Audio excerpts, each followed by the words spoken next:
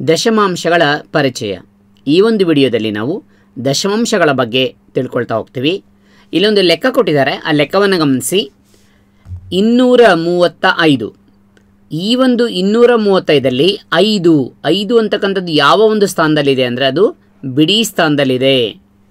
ಅಂದರೆ ಬಿಡಿ ಅಂದರೆ 5 × 1 ಅಂದರೆ ಎಷ್ಟಾಗುತ್ತೆ? 5 ಆಗ್ತದೆ.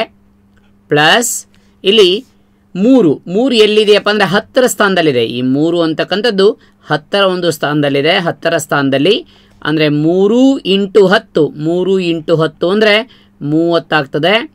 ಪ್ಲಸ್ ಈ 2 ಅಂತಕ್ಕಂಥದ್ದು ಏನಪ್ಪ ಅಂದರೆ 100ರ ಸ್ಥಾನದಲ್ಲಿದೆ. ಈ 2 ಅಂತಕ್ಕಂಥದ್ದು 100ರ ಸ್ಥಾನದಲ್ಲಿದೆ. 100ರ ಸ್ಥಾನದಲ್ಲಿದೆ. ಅದರಿಂದ 100 × 2 ಅಂದರೆ ಎಷ್ಟಾಯಿತು? 200.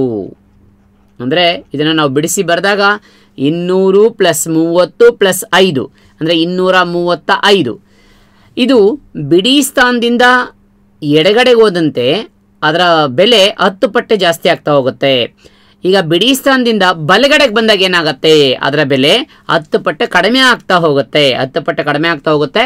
ಅಂದರೆ ಈ ಬಿಡಿ ಸ್ಥಾನದಿಂದ ಒಂದು ಭಾಗವನ್ನು ಚಲಿಸಿದ್ದೀವಿ ಅಂತಂದರೆ ನಾವು ಅದನ್ನು, ಇಲ್ಲಿ ಒಂದು ಬಿಂದು ಇದೆ, ಈ ಬಿಂದುವನ್ನು ನಾವು ದಶಾಂಶ ಬಿಂದು ಅಂತ ಕರಿತೀವಿ. ಇದನ್ನೇಂತ ಕರಿತೀವಿ? ದಶಾಂಶ ಬಿಂದು. ದಶಾಂಶ ಬಿಂದು ಅಂತ ಕರಿತೀವಿ. ಇಲ್ಲಿ ಒಂದು ಸಂಖ್ಯೆಯನ್ನು ಬರೆದಿದ್ದೀವಿ ಅಂತ ತಿಳ್ಕೊಳ್ಳೋಣ. ಈಗ ಇದನ್ನು ಇಲ್ಲಿ ಒಂದು ಸಂಖ್ಯೆ ಬರಿತಾ ಇದ್ದೀನಿ, 4. ಈ ಸಂಖ್ಯೆಯನ್ನು ನಾವೇನಂತ ಕರಿತೀವಿ ಅಂದರೆ ಬಿಂದು 4. ಅಂದರೆ ದಶಮಾಂಶ ಬಿಂದುವಿನ ನಂತರ ಇರ್ತಕ್ಕಂಥ ಒಂದು ಸಂಖ್ಯೆ ಆಗಿರೋದ್ರಿಂದ ಬಿಂದು 4 ಅಂತ ಹೇಳ್ತೀವಿ. ಇದರ ಒಂದು ಸ್ಥಾನ ಯಾವುದಪ್ಪ ಅಂದರೆ ದಶಾಂಶ. ಇದರ ಒಂದು ಸ್ಥಾನ ದಶಾಂಶ. ದಶಾಂಶ ಅಂದರೆ 10ನೇ ಒಂದು ಭಾಗ. ಇಲ್ಲಿ ಒಂದಿದೆ, ಪ್ರತಿ ಇದರಲ್ಲೂ 10 ಭಾಗ ಕಡಿಮೆ ಆಗ್ತಾ ಹೋಗುತ್ತೆ, ಅಂದರೆ ಡಿವೈಡ್ ಮಾಡ್ತಾ ಹೋಗ್ತೀವಿ. ಫಾರ್ ಎಕ್ಸಾಂಪಲ್ ಇಲ್ಲಿ ಇನ್ನೂ ಒಂದು ಸಂಖ್ಯೆಯನ್ನು ಕೊಟ್ಟಿದ್ದೀವಿ ಅಂತ ತಿಳ್ಕೊಳ್ಳೋಣ, 7 ಇದೆ ಅಂತ ತಿಳ್ಕೊಳ್ಳೋಣ. ಆಗ ಈ ಒಂದು ಭಾಗಕ್ಕೆ ನಾವು ಶತಾಂಶ ಅಂತ ಕರಿತೀವಿ. ಶತಾಂಶ ಅಂದರೆ 100ನೇ ಒಂದು ಭಾಗ. ಅಂದರೆ 100ನೇ ಒಂದು ಭಾಗ. 100ನೇ ಒಂದು ಭಾಗ ಶತಾಂಶ. ಬಿಂದುವಿನಿಂದ ಬಲಕ್ಕೆ ಹೋದಂತೆ ಸಂಖ್ಯೆಯ ಬೆಲೆ ಕಡಿಮೆ ಆಗ್ತಾ ಹೋಗುತ್ತೆ. ಬಿಂದುವಿನಿಂದ ಎಡಕ್ಕೆ ಹೋದಂತೆ ಸಂಖ್ಯೆಯ ಬೆಲೆಗಳು ಜಾಸ್ತಿ ಆಗ್ತಾ ಹೋಗುತ್ತೆ.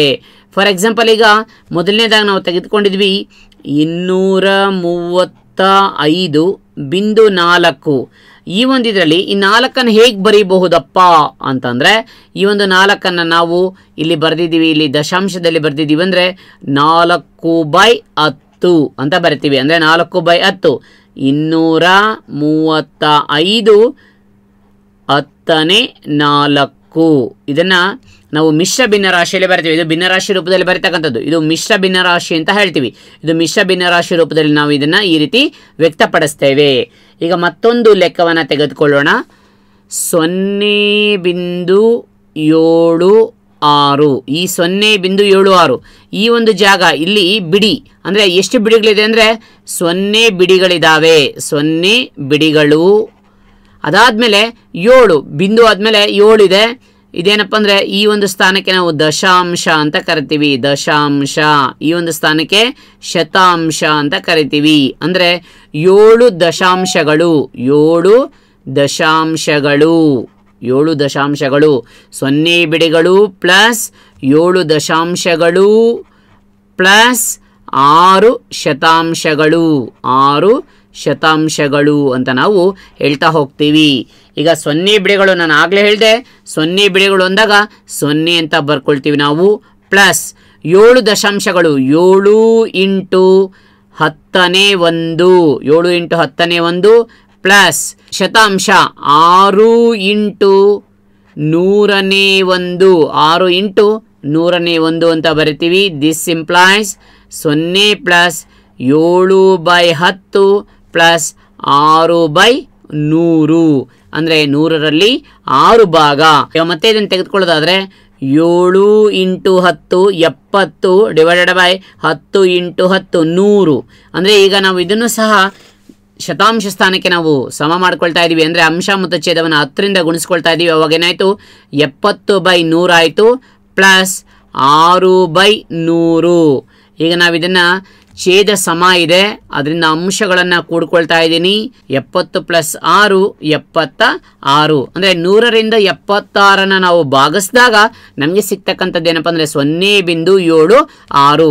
ಇದನ್ನು ನಾವು ದಶಮಾಂಶ ರೂಪದಲ್ಲಿ ಬರೀರಿ ಅಂತಂದಾಗ ನಾವು ಹಿಂದಿನ ವಿಡಿಯೋದಲ್ಲಿ ಮಾಡಿದ್ದೀವಿ 5ನೇ ತರಗತಿಯಲ್ಲೆಲ್ಲನೂ ಸಹ. ಇಲ್ಲೇನಪ್ಪ ಅಂದರೆ 176 ಅಂದರೆ 0.76.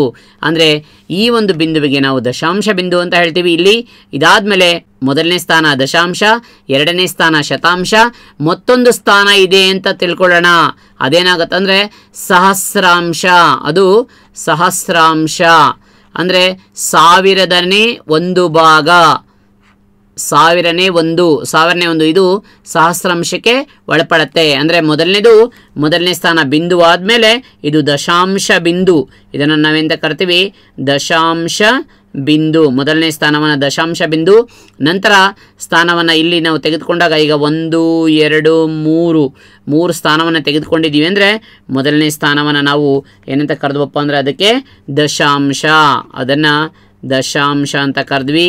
ಎರಡನೇ ಸ್ಥಾನವನ್ನು ನಾವು ಶತಾಂಶ ಅಂತ ಕರೆದ್ವಿ. ಇನ್ನು ಮೂರನೇ ಸ್ಥಾನವನ್ನು ಸಹಸ್ರಾಂಶ ಅಂತ ನಾವು ಕರಿತೀವಿ. ಇನ್ನು ಮುಂದುವರೆದಂತೆ ಇನ್ನೂ ಹೆಚ್ಚಿನ ಒಂದು ಇದು ಬರ್ತಾ ಹೋಗುತ್ತೆ. ಒಟ್ಟಾರೆಯಾಗಿ ದಶಮಾಂಶ ಬಿಂದು ಅಂದರೆ 10ನೇ 1 ಭಾಗ ಮೊದಲನೇದಾಗಿ. ತದನಂತರ ಅದೇನಾಗುತ್ತೆ 100ನೇ 1 ಭಾಗ, 1000ನೇ 1 ಭಾಗ. ಅಂದರೆ ಬಲಕ್ಕೆ ಚಲಿಸಿದಂತೆಲ್ಲ ಏನಾಗ್ತಾ ಹೋಗುತ್ತೆ? ಬೆಲೆ ಕಡಿಮೆ ಆಗ್ತಾ ಹೋಗುತ್ತೆ.